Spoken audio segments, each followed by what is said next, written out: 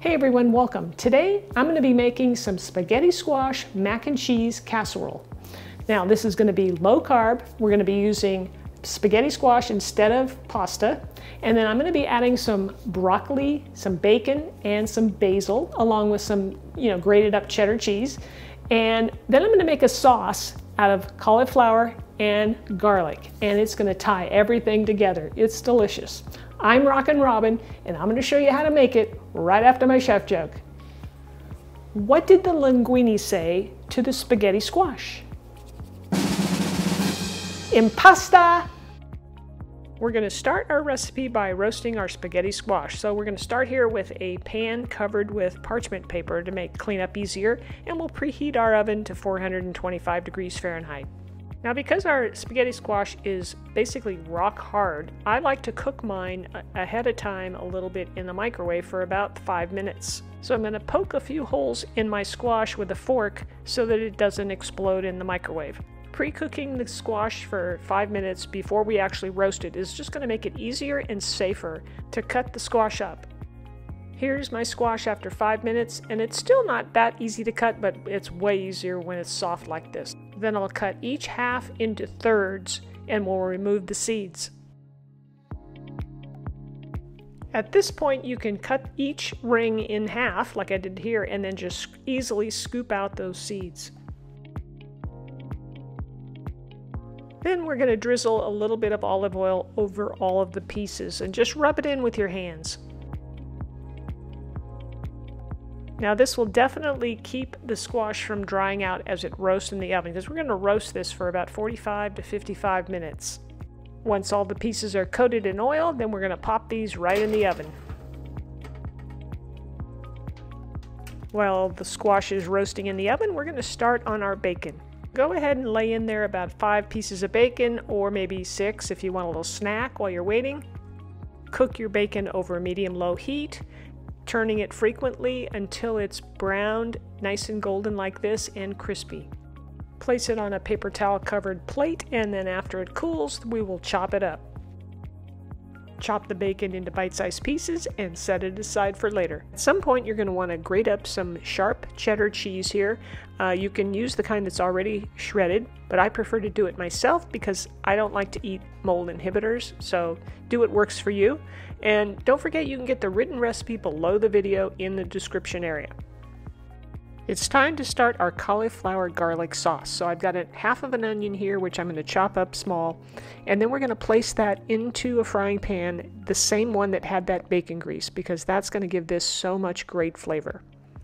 Now I poured some of the bacon grease out, but I added a little bit back in there, and then I'm also adding a little bit of olive oil too.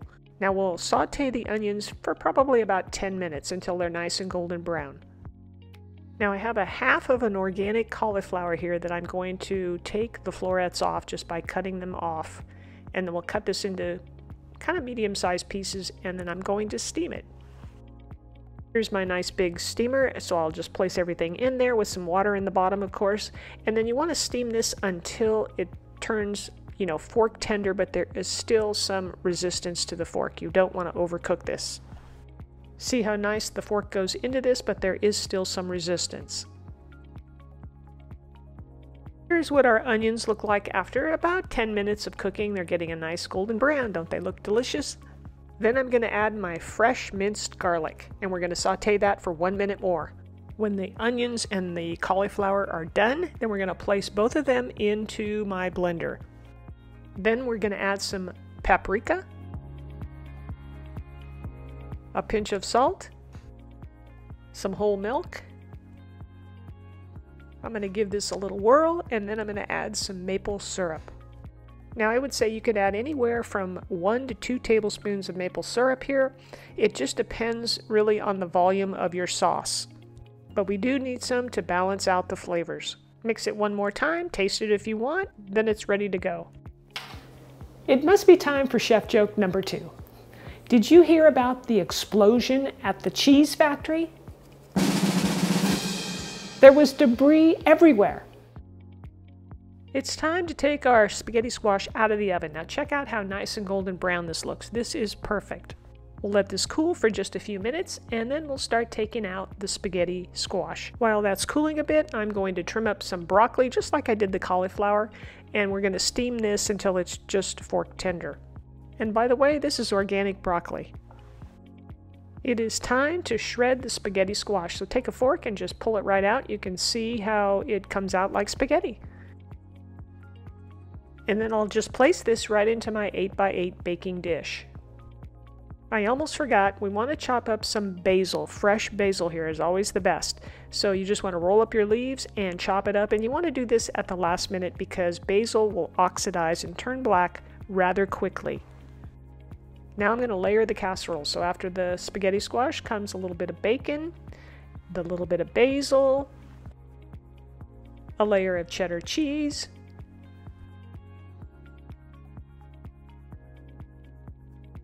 now for some garlic sauce. This sauce is pretty thick, so you're going to want to kind of spread it out a little bit as you pour it on.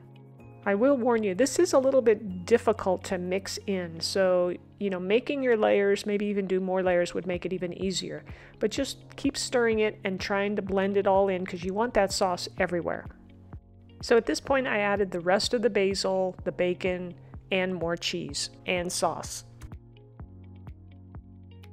Do your best to mix this in. You'll find it a little bit challenging, but eventually you'll get it, and then it should look something like this.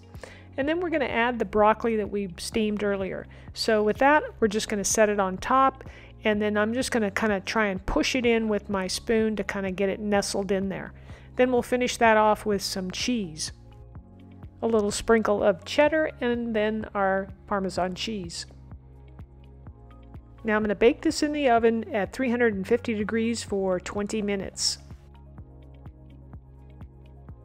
Here's our spaghetti squash casserole just out of the oven. It is smelling really wonderful here, and I'm going to scoop some up, and you're going to see how nice and cheesy and delicious this looks. It makes an excellent side dish, and it even looks like spaghetti. Check this out.